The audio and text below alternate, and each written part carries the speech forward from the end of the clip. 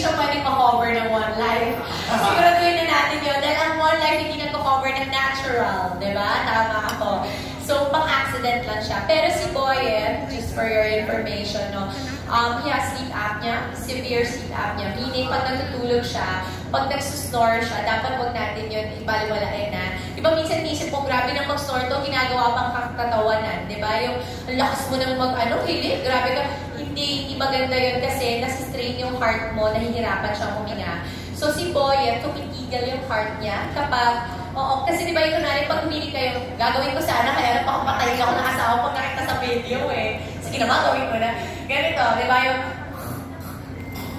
diba nagsistop? Meron ba kayong kilalang gano'n? Yung pag nagsistore, nagsistop, tapos bilang ka, 1, 2, 3. Si Boyen medyo matagal yung sa kanya, nag-aalala ako. So, ayoko lang na wala ako sa bahay, hindi ko siya kasama, tapos hindi ko siya magising. Ayoko lang gano'n. So, always, prevention is better than cure. Like with anything else. So, katulad na rin din sa insurance, no? You buy it not because you want something to happen, na gusto mong magamit siya, but because alam mo na kapag may nangyari, okay kayo. Yun naman ang punto rin kung bakit siya nagpa-opera. And I'm just so happy, you know, that the people from the hospital are taking good care of him. At saka my in-laws are here. Di kasi sila dito nakatira. My in-laws are from Cagayan de Oro.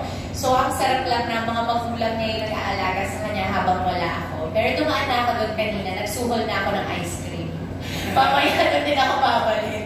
Lugaw naman ang dala-dala ko kasi soft diet pa siya. Pero meron kang point siguro in your life or may kakilala ka na parang someone needed something like this? Oo, madami. Everyday, yung mga kasama na lang namin sa dating, tayo, ako, kailangan ko to. Minsan iniisip mo kasi, di ba, na parang there's a certain market lang na ito lang ang pwedeng mag-avail. Hindi totoo yun, kahit ako.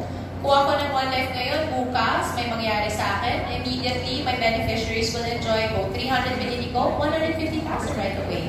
Kung 500, 250,000 right away. Lahat may kailangan. Pero ang nakikita ko dyan na, yung mga kadalasan nagmumotor, nagko-commute, yung mga